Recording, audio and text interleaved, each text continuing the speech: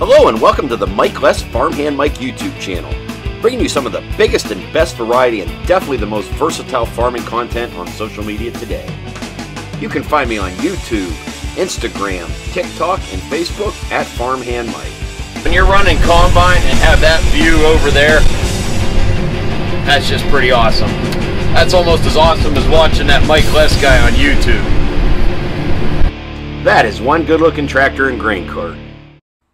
Hey everyone, I am bringing you another exciting 2021 corn silage video, this one coming to you from Sterling Heights Dairy Farm near Sterling, Ohio. Sterling, Ohio is located in Wayne County in the northeast part of the state, not too far from Worcester and just west of Akron, Canton. In this video, I will show you the entire process as they chop their corn silage, haul it back to the farm, push and pack it on the silage pile for their dairy herd.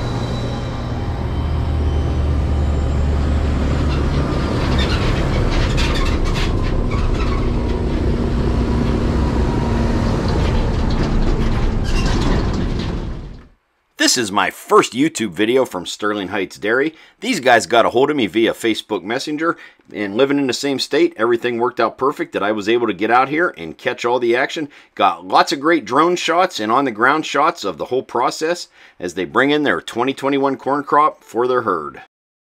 To start the video off, they are chopping their corn silage with their Kloss Jaguar 970 self-propelled forage harvester with a Kloss header on it. You're going to see three different tractors all pulling Weber Lane Super Tilt forage trailers, a Massey Ferguson 8690, a Massey Ferguson 7495, and a Fendt 724, and also they're using their white Kenworth semi pulling a dump trailer as well.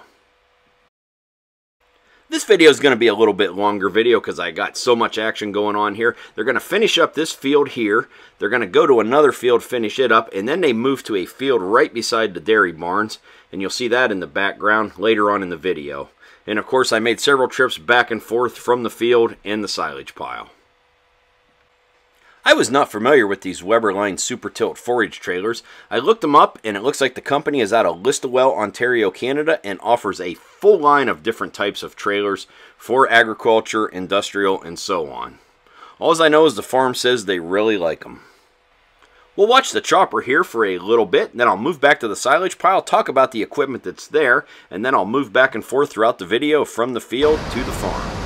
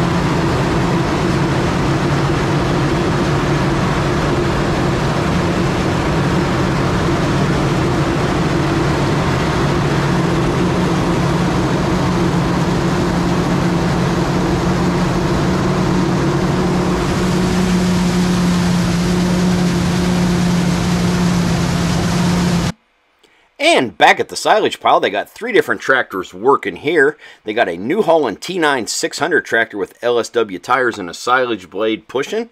They also have a Fendt 933 tractor with a silage blade, and then a Fendt 939 just packing, has a weight on the front and a packer on the back.